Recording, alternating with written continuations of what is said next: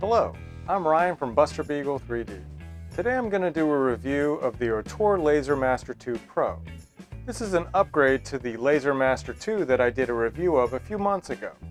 Once again, this machine was sent to me for free so that I might give my opinion on it. I was even considering not accepting this machine since I was happy with my original Laser Master 2. You can also check out the video where I compare the two machines and give you a rundown of the differences.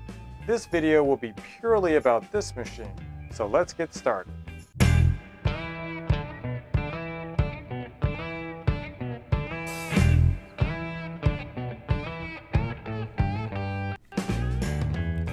The Laser Master 2 Pro came packaged in much the same way as the last machine. Everything was well packed and came with all the necessary hardware and tools you need except for a Phillips head screwdriver.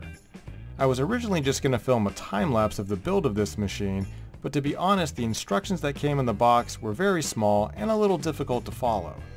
Because I had some difficulty reading the manual, and because I had already put the older version of the machine together, I thought it would be beneficial to make an assembly video, which you can find in the video description.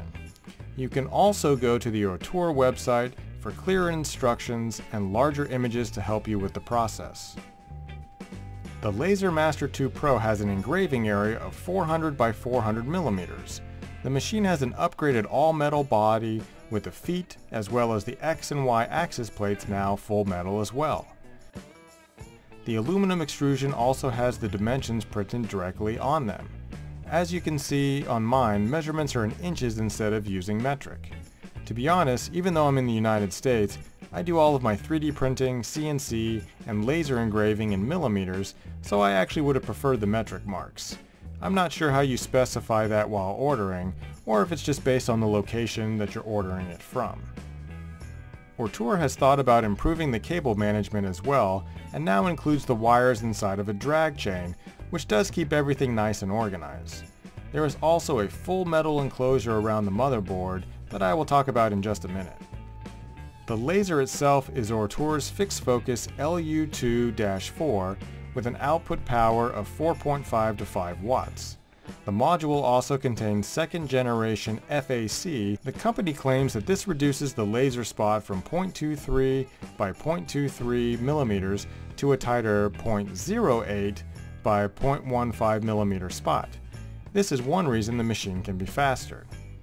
Speaking of speed, the Laser Master 2 Pro can engrave at an impressive 10,000 millimeters per minute, essentially over 3 times faster than the previous model. Now, in the test that I performed at the max speed of 10,000, it wasn't leaving enough time for the laser to fully engrave the lighter wood that I was using. I would think that this might work with dark paper or similar materials. Even using the machine at a lower speed of 6,000 millimeters per minute would still be engraving at 2 times the speed of its predecessor.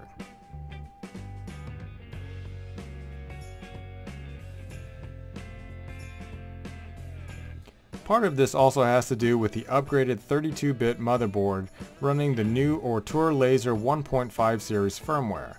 Along with the speed improvements, the firmware also adds 2 safety features, including an emergency stop button and a flame detection sensor that will sound an alarm if a flame is detected.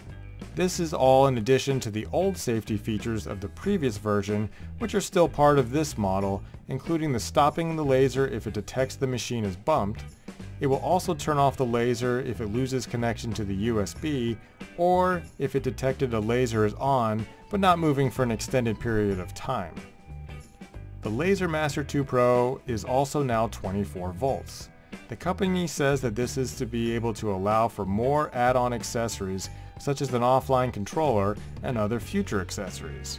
If the company is watching this video, might I suggest some sort of air assist? I think the safety feature I was most excited about was also the simplest. The laser module now includes a built-on laser shield for safer operation of the laser. I would still recommend wearing the included safety glasses when operating the machine, but it does add an extra layer of protection. This gives me some extra peace of mind that my kids can't pop into the work area and see the laser, and don't forget about your pets. Like I was saying before, the laser module is a fixed focus laser. This means there is no turning a dial to adjust the focal length. The machine comes with an aluminum spacer that you place between the piece that you are cutting and the base of the laser heatsink. You do not measure from the tip of the laser, but from the heatsink to the piece.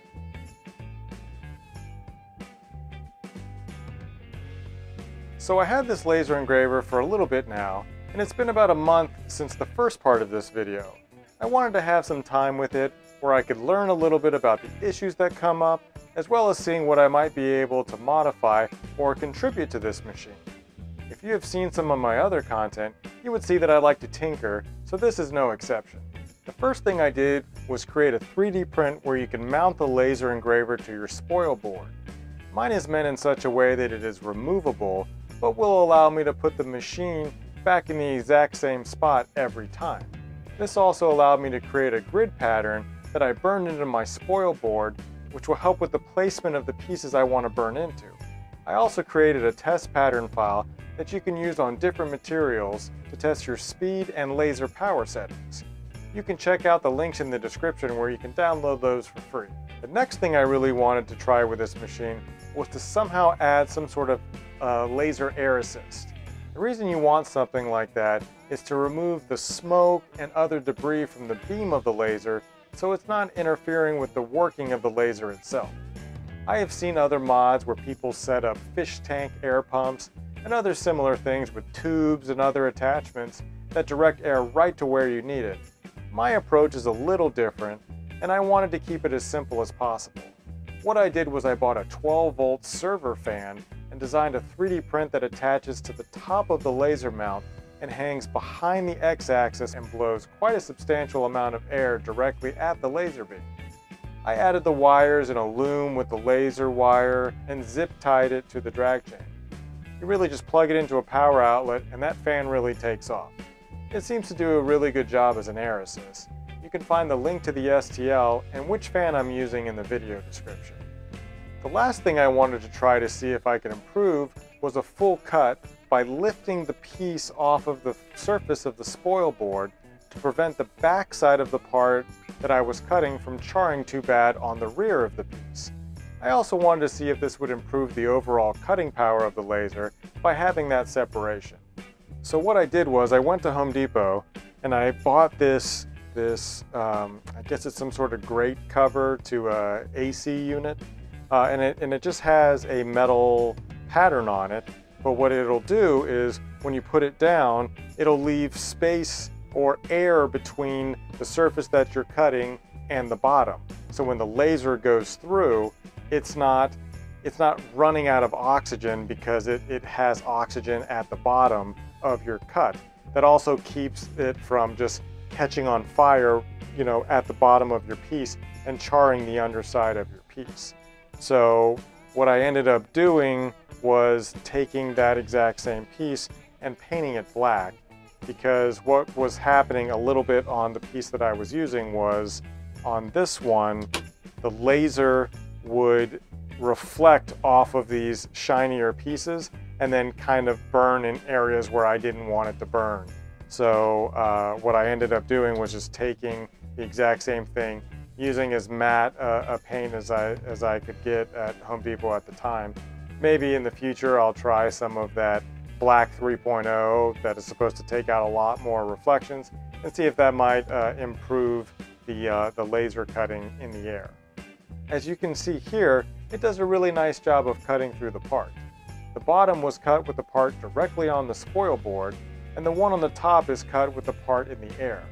Notice the less charring on the top versus the bottom of the cut.